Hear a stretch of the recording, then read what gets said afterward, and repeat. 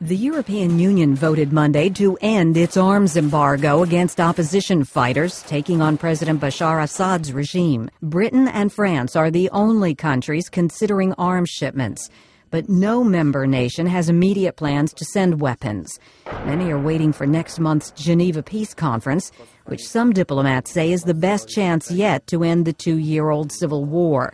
But members of Syria's National Council say they can't wait. We would like the international community to move immediately to stop the killing. Opposition leaders made their case to Senator John McCain, who slipped into Syria on Monday for a short visit. McCain supports arming the rebels. The U.S. has only provided non-lethal assistance, but did welcome the EU's decision. It certainly sends a message to the Assad regime. Russia quickly criticized the move and announced it has a contract to sell anti-aircraft missiles to the Syrian government.